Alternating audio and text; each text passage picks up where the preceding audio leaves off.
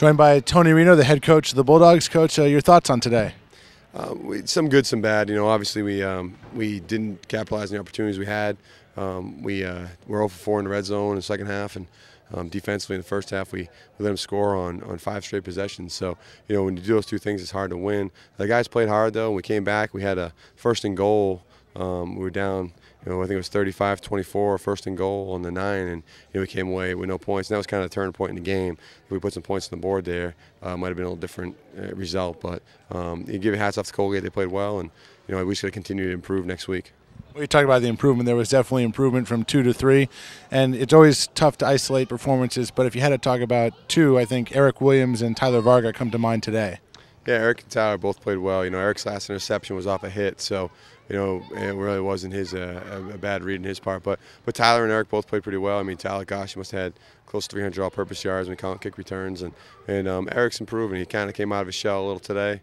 And I think in the second half, the defense rose to the challenge. We just can't, we just can't have the first half like we did.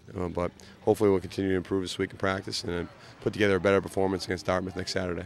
Thanks, Coach. Appreciate the time. Good luck next week. Thanks, Ron. Appreciate it. That's Tony Reno, the head coach of the Bulldogs, and now we'll take a look at some of Yale's highlights from today. Video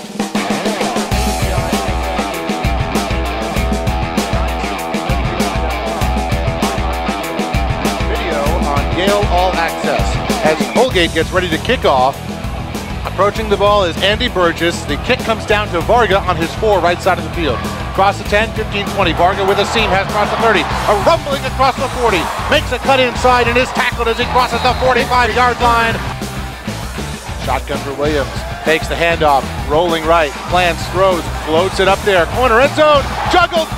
Caught by Cameron Sandquiz. Touchdown Bulldogs.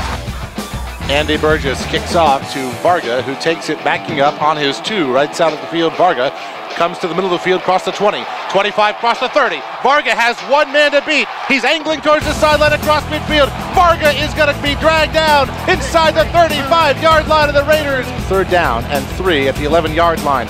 Williams takes, hands off Varga. Varga spins through 1, keeps going, gets the first down, gets the touchdown. Tyler Varga with an impressive run.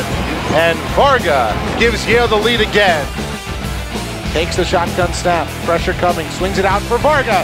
Varga inside the 5, standing up for the touchdown. And with 11:26 left in the 3rd, Yale is back at it.